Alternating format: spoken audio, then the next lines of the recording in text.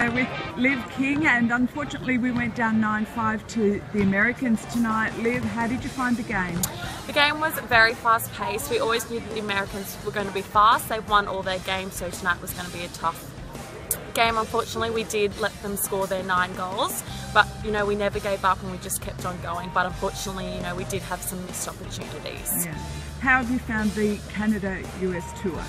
Being my first tour, it actually has been amazing. It was amazing to go to Canada and see the snow, but it was sort of weird because then you played inside. But yeah, it's been a great tour. Excellent. Good luck tomorrow against the Canadians. Thank you. Liv.